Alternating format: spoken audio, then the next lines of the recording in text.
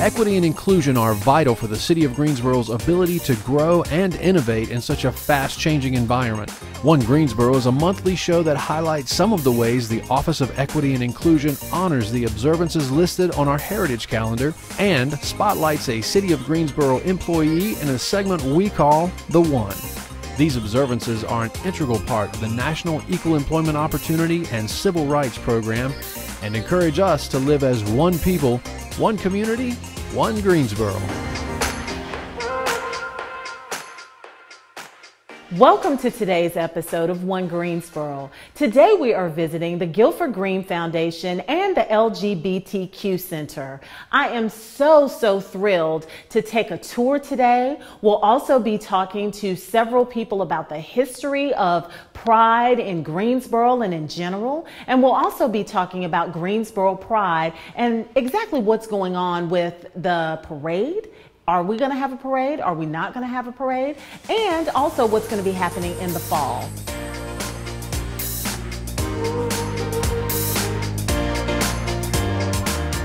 And today we're talking to Jennifer Roop, the executive director of this beautiful facility. And she is actually going to take us on a tour. And I believe we're starting at our first location. Absolutely. Hi, Jennifer. Hi, it's so nice to see you and welcome to the LGBTQ Center. Thank you. I'm so excited. I could not make it to the grand opening and I feel so special. I'm getting my own personal tour. You are getting a private tour today. So we did open, had a great ribbon cutting on January 17th of this year. We are located here at 121 North Green Street in downtown. This beautiful space used to be a Quiznos. I remember that. Yes. I used to order from here often. Right. And so after it was a Quiznos, it sat abandoned for about 2 years. So when we found it, it was a dirty abandoned Quiznos. Wow. that we've been able to transform into a beautiful LGBTQ center here in the heart of downtown. So we're actually standing in our lounge area, and this is all available just so that people have an opportunity to come in, sit in a space downtown that is welcome and affirming of their identities, and just have a place where they don't have to worry about being judged. And so this is just a nice casual place to hang out, and it's the first thing that people see when they come in. So we try to really create a welcoming environment here. And it is, and you can't go wrong with the things you have here. So this is a good socializing setup. Perfect. And then we can change it out when we have other events here and have other catering food here and stuff. So it really, it's like it's the kitchen of our center. Absolutely. Sort of. And you get to also see everything that's kind of happening outside in downtown Greensboro. Yeah, again, we're in this beautiful location downtown. So it's so nice to be able to have a meeting here with people. And just sit and enjoy our downtown. Wonderful. Now, I know there's some other things you wanted to show me as well. Do you want to go ahead and start let's go on a tour. Wonderful.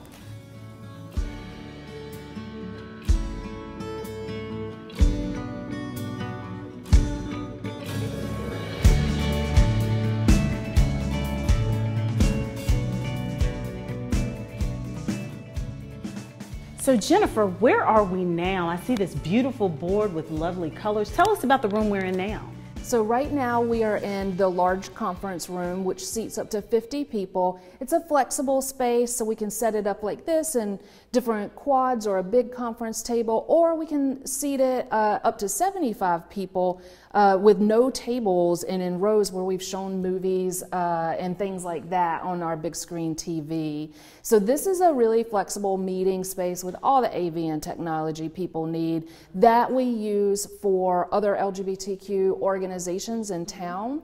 Are able to use this space for free. And knowing Greensboro like I know it, you also kept some of the original brick in here, which is just gorgeous. Absolutely. I love it. I love it. Yeah, the tall ceilings and the brick were all thanks to throwing a sledgehammer through the walls that were here and finding this beautiful structure underneath. So we're really happy with it. And this board, tell me about this. Yeah, so these are the donors that contributed to the capital campaign that built this center.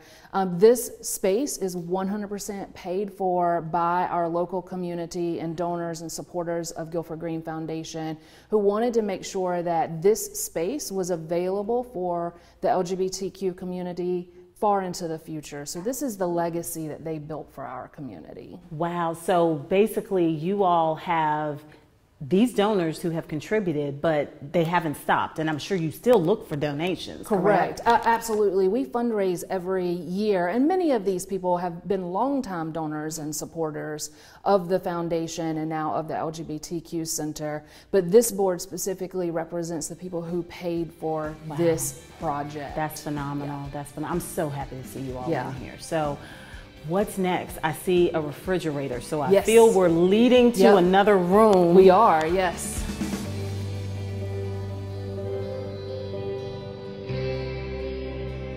I'm excited before you even say anything. This wall, please tell me about the history of this wall and what this wall means. Well, we really wanted to have some kind of mural in this space that really reflected the history and all of the identities in our community. And so we commissioned local artist Gina Franco, whose work is very popular around town. And we kind of told her what we were looking for, and she came up with this like great concept, and it gets a lot of mentions and likes and things on social media, and a lot of pictures get taken in front of this wall. Oh, there will be one for me. Yeah, yes, it will be. Yeah, Yes. so everybody loves this wall. We absolutely love it, and it is just, it brightens up this back space here. This is a second, as you can see, we've got another conference table here. So this is a second smaller meeting space, so that again we can have flexible meetings throughout the building that can be used for other organizations. And there's a full service, almost full service kitchen. There's a Absolutely, kitchen in between yeah, with we the just walked refrigerator through and full service kitchen, so that Wow. if you bring catering in and stuff, you Absolutely. can do all of that. So we're really here as a resource, not just for the LGBTQ community members, but we're also a resource for other LGBTQ organizations. Yeah, we really want to be that hub here to bring everybody together. We're actually the only LGBTQ organization with paid staff. Wow, I Yeah. did not know that. Yeah, and there are lots of other great organizations like Pride that you talked to earlier. So there are lots of great organizations that are volunteer led. So we see it as part of our responsibility to give back to the community by providing like the space and the resources to help support those. Wonderful. Yeah. Well, I know with two of our internal organizations with the city, we definitely will come down Yeah, here more often. awesome. Once everything lifts, we'll be down here. Yeah, So. great. And I see some books. I'm Yeah. always intrigued by books. Do you also have a library as We well? do, too? yeah. So we have a queer library. It is all of the books, and we have over 400 titles, that books and DVDs that are all LGBTQ themed or by LGBTQ authors or actors in the DVDs. So this is a place we feel it's very important to be able to catalog and keep the voices of LGBTQ people. So our library is a place where people can come and check out books. The catalog is listed online on our website, so you can look and see what we have. Okay. So if you're interested in history, fiction, nonfiction, or a book that you might want to read to your child, we've got a little bit of everything here. Wow. And the website is the Guilford Green Foundation. Correct. GuilfordGreenFoundation.org. .org. That's simple enough. Yeah. Okay, great. Easy enough, Great. yeah. You've been a fabulous host. This is a beautiful center. Thank you so much for all the work that you continue to do in the community here. We appreciate it. Thank you. Thank you so much.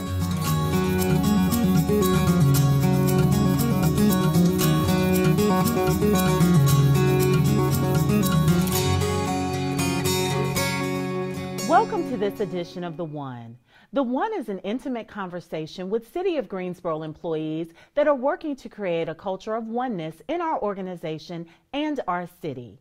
This conversation will allow you to get to know them and hear their thoughts on our journey to create One Greensboro.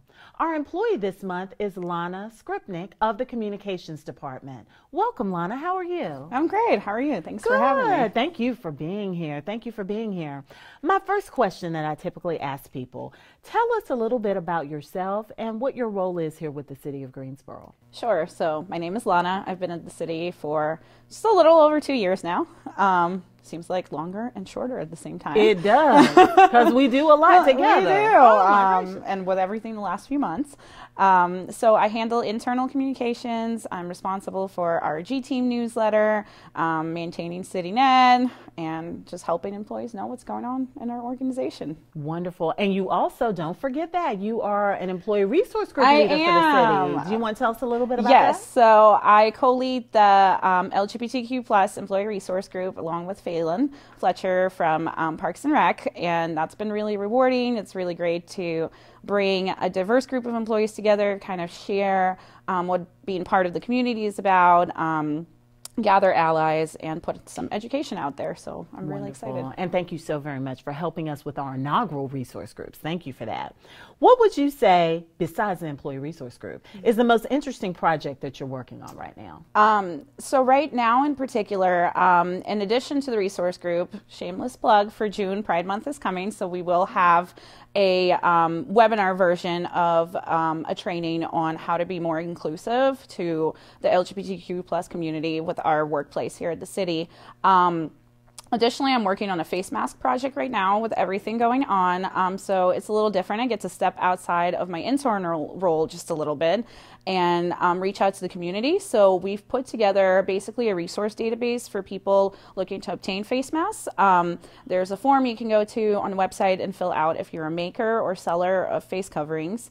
And if somebody's searching for a mask and they don't really know where to find one, they don't have, they can't make it themselves, they don't have anybody they know making it, they can access this list of other providers, and we're kind of matching people up according to needs. So that's been pretty great. That is so cool. I tell you, when we got here, you and I both had our face coverings on as we are socially distanced. Yes. But that sounds like such a rewarding project. So thank you. Thank you. Who would you say inspires you? I am one of those people that finds inspiration in a lot of different things and a lot of different people, but specifically talking about pride and just a bigger social justice conversation, I would say, people like Marsha P. Johnson, Harvey Milk, people that were really on the front lines of leading the movement, I find very inspirational. The bravery it took to kind of stand up to oppression and really declare, this is who I am, and I'm not ashamed about it. I'm going to speak out, even if, I face persecution or bodily harm or things like that. I find that very inspiring. Wow, thank you. Thank you for sharing that. Who would you most like to swap places with for a day?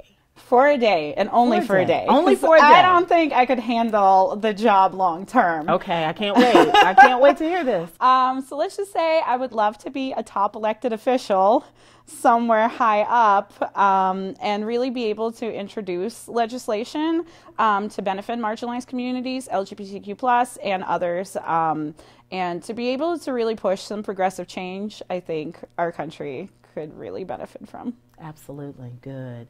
And how is celebrating LGBTQ plus month a step towards One Greensboro, in your opinion? So Pride, LGBTQ plus Pride Month is a big deal to our community because even in 2020 now, there's still a lot of marginalization. There's still a lot of having to hide who you are in spaces because you just don't know whether they're going to be welcoming, whether you're going to be safe or not. So it's important because, one, it celebrates the progress we've made and how far we've come in this fight for equality, but it allows people to have a safe space to just be themselves, because as members of this community, the world is not really set up for you to be safe to be yourself right now, unfortunately. So it's really a safe space to just kind of be able to let all of these masks we have to wear down and be with each other, be in community with each other and allies, and be able to celebrate who we are, celebrate how far we come, and also build community and organize and be able to talk about what changes still need to be made and find power behind that movement. Wonderful. Thank you. How can we create a true One Greensboro culture for the entire city of Greensboro? So that's a tall order. I really do believe in to create widespread change, you have to start small and you have to start local, and then you have to build out. And I think really what it comes down to is just having conversations, and being able to listen is just as important as being able to talk. So really, what we're doing with ERGs and what we do with the city, with our trainings and as a whole, being able to, one, provide that platform for people who are part of a marginalized community to be able to lift their voices and talk about their experience, and also provide a safe space to share that and to have people that are listening and having an exchange of information and learning from each other. And then from there, identifying kind of the things that we want to lift up to maybe create new protocols or new rules for employees or even at the city. But I think it all starts with just sitting down and having these conversations, because I think sometimes we're afraid to be able to say what exactly needs changing. And sometimes we're afraid to listen, right? Because we try our best and we maybe don't want to offend anybody, and we just don't know how to have these conversations sometimes, because they can be personal, they can be uncomfortable. But I really think just coming together and having them is very important. And I agree. And I think when we have those conversations, I know it can be rewarding for us all in the end. And so I'm so glad you took the time today to have this conversation with me, and again, open up and let our community know about Lana and also about the great work that you're doing in your role, and also supporting some of the projects that we have with the Office of Equity and Inclusion. So thank you so very much. Absolutely. Glad to do it. Thanks.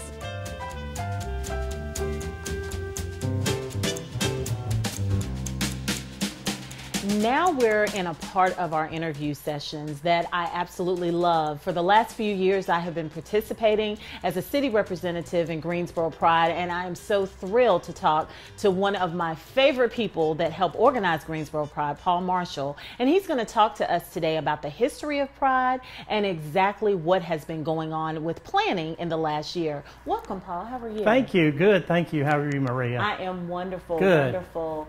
My first question for you is, could you just tell the audience a little bit about the history of Greensboro Pride?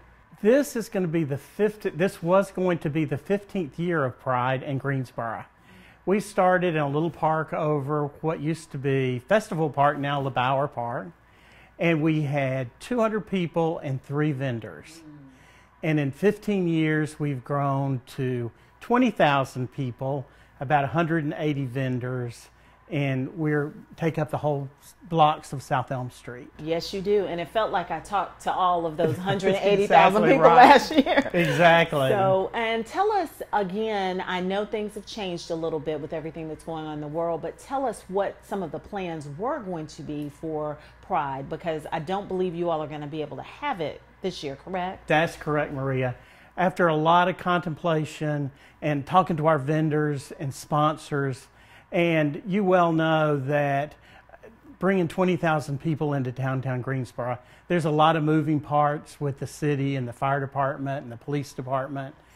And we just felt like, to be safe and dealing with our sponsors, that the safest thing to do this year would be to cancel both events. The parade, the first ever parade, we were so excited. I was so excited. I know this was going to be the first Pride parade in downtown Greensboro, and that was going to be in June. Then we were going to have the festival in October with a big street party and after party. Wow. So is anything planned right now? Anything virtual? Because I know you all usually have the bingo and some other events. Are you planning anything? Well, unfortunately, bingo's been canceled. I think they're working on a virtual bingo, which should be good. And in addition to that, we hope to do a virtual parade maybe. We're still in the planning stages of that. And hopefully by the fall, things will be loosened up enough that we can do like a block party down on South Elm Street. Good, good. But it'll not be the full Pride. But then the 15th anniversary will be in 2021 instead of Absolutely. And we're still going to have a ball in 2021. Yes, definitely. we will. Yes, we will. Now, my question for you, tell us a little bit about what you do with the Greensboro Pride as far as helping out and planning. I am, for probably the last 10 years, I've been the director, and I sit on the board of directors, and everything from working with the city and planning to we're out there on that Saturday, rain or shine. And one of my favorite things, Maria, is I remember you a couple years ago when we had Pride after the storm. Oh, yes. Are you going to tell this story? We were holding tents we down, were holding the tent. And people's hair was blowing, and it was cold, but we still carried it off, and it was a very successful event. Yes, we did. And last year was so much fun because I know the city moved a little bit closer inward. Exactly. And it was a little warm. Right. And you all were there handing out water. It's just such a festive time and so much love in the air. Exactly. It's very inclusive. Very inclusive. And that's one of our goals is to make it as inclusive as possible. And over these years, kind of talk to us a little bit about what changes you've seen in Pride. Well, besides the amount of people. I think the amount of people, certainly. But in addition to that, we're bringing in not only the LGBT people, but as I said, it's more inclusive. Absolutely. And, we feel like that, there's probably as many of our straight allies as there are gay people coming now. And we've tried to make it a little more of an educational event. We have people there that are from law firms for people that want to adopt children, or planners, estate planners. We even had a funeral home a couple years ago because there's a need for LGBT people there that need to make future plans. Absolutely. So that's one of the things. So it's, instead of being just a party, it's become more of an educational event. Now the party is still good. That's true. Because the music's good, and let's not forget that food is delicious because the vendors. Exactly. So, well, Paul, I hate everything is canceled, but as always, you can count on the Office of Equity and Inclusion in the City of Greensboro to continue to partner with you. And whatever we can do to kind of get the word out when we start again, please contact us. I'll do it. We'll do it. And finally, I am so excited to come to the last part of our interviews today, and we are actually talking with Brian Coleman, and he is the Vice Chair of Alternative Resources of the Triad, and we're going to talk a little bit about history and a little bit about exactly what happens in the month of Pride, and especially in the month of June, in which we are embarking on now. So I'm so excited because I've been told he was a pretty good historian, so I know he's going to tell me some things I didn't know and some things you all didn't know as well. So welcome, Brian. Thank you. How are you? Oh, I am absolutely super. I would like to say it's a beautiful Friday, but it's kind of rainy like it has been all week. But it's still beautiful because we're here talking about the best thing possible. The best thing possible is about to come up here in June, which is Pride Month. Pride Month. So tell us, and kind of maybe start from, because there's some great things, and I'm sitting behind one of them. Tell us a little bit about the history of Pride Month, if you don't mind. So, of course, as we know, LGBTQ people have been around this entire time. If there's been people, there's been LGBTQ people. And a lot of that through the LGBTQ history was underground. It wasn't brought to the light, as we affectionately have now embraced the term "in the closet." So that's exactly where a lot of the LGBTQ people were up until, oh, please don't get the date wrong, June the 26th of 1969. Yes. There was two trans individuals who were being harassed at the Stonewall Inn. The bar had been raided by the police, which was an irregular occurrence. And this particular night, Miss Marsha P. Johnson, and Miss Riviera decided that enough was enough. Right. And those two trans women are credited for starting what we now know as the modern day LGBTQ movement. And I think it's ironic that movement was started by a African American trans female and a Latino trans female. And I don't think many people know that. I'm glad you brought that up. A lot of people don't know that. There was riots, protests prior to the Stonewall, but Stonewall will get the most attention because it caused the most fuss. Right. And I hate to make this comparison, but the same situation happened in 1969 that happened about 3 days ago. Right. What was a citizens giving their opinions as the Constitution's digress of their grievances with the government. That's what was happening. It was a protest. And then, for some reason, our government feels that it's necessary to bring a police action to a civil protest. Right. So what does that do? It doesn't take a rocket scientist to figure that's going to escalate the situation. Right. And that's exactly what happened. So Miss Johnson and Miss Riviera threw their bricks. They made their noise, and it got noticed. And with that, I think because of who they, now this is just my personal opinion, I don't have any facts to base that on, but my personal opinion is that it was because of who these two individuals were, their background. They knew what it was going to take to burden and to make it right. and to make that. Miss Riviera being of Latino descent, Miss Marsha P. Johnson being of African American descent, those two individuals knew firsthand in their face on a daily basis of what a struggle of being a minority was in this country. Right. And unfortunately, a lot of our younger generations now, it's now 2020. We are 51 years at this point past the Stonewall riots, or will be in a few weeks. Right.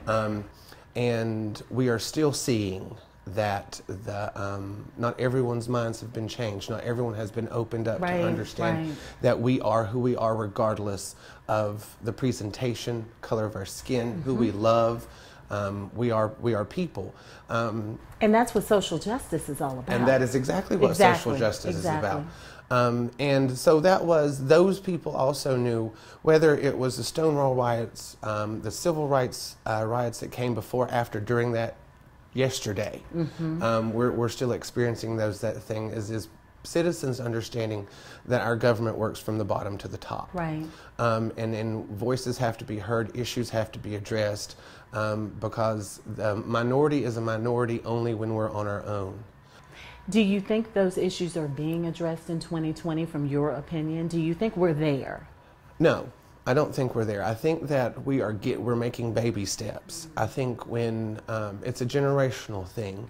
As those generations pass to the next world from this one, we are hoping that they don't teach that hate and that bigotry to the generations that they brought up. But we're seeing that they have. So what we need is more people to know and to teach, and allies to know that people are people, humans are humans. We all cut the same, bleed the same. It's just what's behind closed doors, or perhaps it's the color of our skin, that doesn't make us different. Right.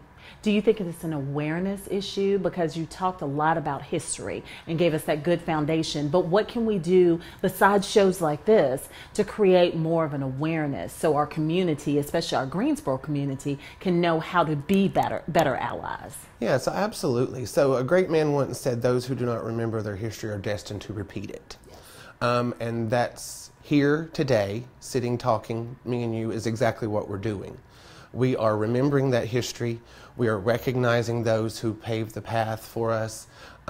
Where are we in that struggle to equality for everybody? Drum roll, I can't wait to hear this. My personal opinion is, out of 4 stars, I'll give you 1. Really? I'll give you 1. I'll give this country, I'll give the world 1 star. Wow. Out of a 4 star of accepting everybody as they are, who they are, and the presentation that they choose. Because I would like to say it's more than that. And if you look at the outward appearance, a lot of the LGBT community, we have been stuck in the closet. Some of us have had the privilege to be able to mask who we really are and just go about life, you know, and what they do is behind closed doors. But what people need to recognize is the history of everything. You know, from an individual to a thumbtack, everything that we touch and come in contact with has that history, has a rich history. And not to repeat those incidents, not to repeat that ignorance, not to teach that bigotry to the generations coming, you first have to know where it came from, the source of that hatred, the source of that ugliness. And to have people who feel that they're above somebody else or better than somebody else, just because they don't live the same way, they don't love the same way, or they don't look the same way. We're not there. We're not there in our world leaders. We're not there in our common citizens. And in some cases, we're not there even in our own very own communities. Is there anything that you would like to highlight that your organization could do to help kind of further us in being, and I hate to use this as a quote, but more woke as far as, you know, things such as we've been talking about? Is there anything your organization does? Because I know you host something that's pretty fun. We're not going to have that this year, No, but do I you don't want to think tell so. them at least about that? Absolutely. Again, I am Brian Coleman. I'm the vice chair of the Alternative Resources of the Triad, and we are the parent company and the promoters and the organizers for Greensboro Pride and all the things that are branded such. We also work very closely with the Guilford Green Foundation here in Greensboro to produce the Green Queen Bingo that Greensboro has come to know and love. And I am Fuchsia Rage. I am the Green Queen, and I am the hostess for the Green Queen Bingo. It is a beautiful thing, and I think that would tie us into your question, is people don't understand that it's not all gay men dress like women, not all gay females dress like men. It's an identity. That is an individual. You know, a bird can't choose their colors, but me, I can. I can put on the plumage that I want that you to know who I am and what I stand for. So I would encourage everyone to do that. When everyone lives their true life. Absolutely. When everyone lives to the truest part of their abilities, are there for their community, are there for their individual. You know, a change starts with a person, not necessarily with a group. So go out into the world, do what you do every day.